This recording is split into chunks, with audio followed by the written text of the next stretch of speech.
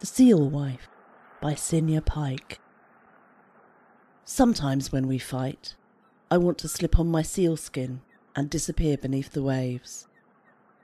I warned you when we married, there are only so many times I can drink my own tears before the ocean comes frothing and roaring to claim me, because the ocean loves her daughters and doesn't take kindly to men.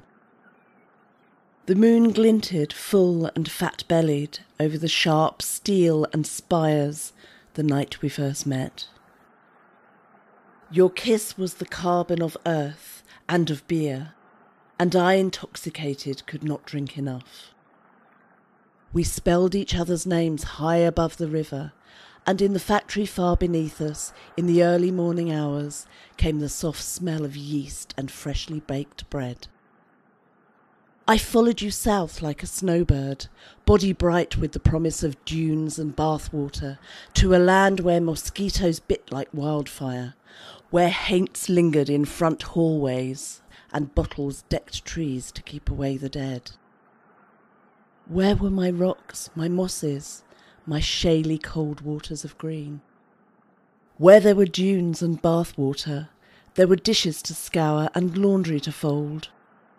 I tucked my sealskin away, where it mouldered and stank as my body grew old. One night I'll break free, and hair streaming behind, I'll race for the beach. The wind, brackish and thick, will soften the air and cling to my cheek. I won't be able to hear you over the sound of my feet pounding the wood, the roar of the water, the hot lure of sand.